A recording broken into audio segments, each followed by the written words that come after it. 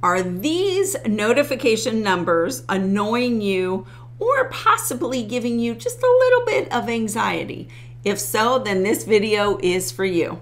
Hey everyone, it's Audrey with Simplifying Tech for Seniors, and in this video tutorial, I'm going to show you how you can get rid of these notifications.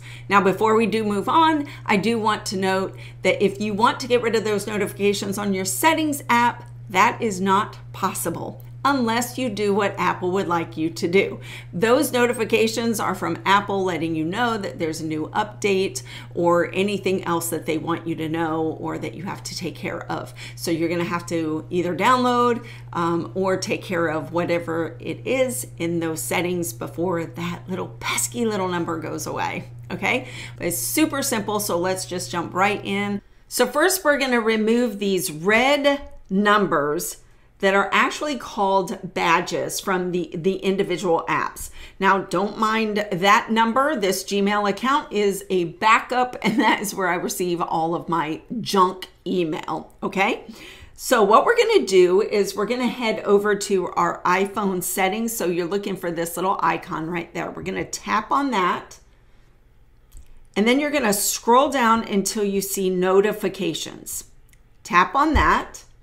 Scroll down and pick the app that's bugging you. And for me, it's going to be Gmail. So here's Gmail. I'm going to tap on that. And then right here where it has badges, you're going to toggle that off. And that's it. When we go back, that Gmail notification number is completely gone. Just out of curiosity, how many notifications do you have on your email? Just curious. Let me know in the comment section below. Hey, if this video helped you in any way, be sure to give it a thumbs up, hit the subscribe button along with the bell button so you're notified every single time that we put up one of these video tutorials. And if this helped you, why not share it with a friend? Until next video, y'all be blessed. Bye.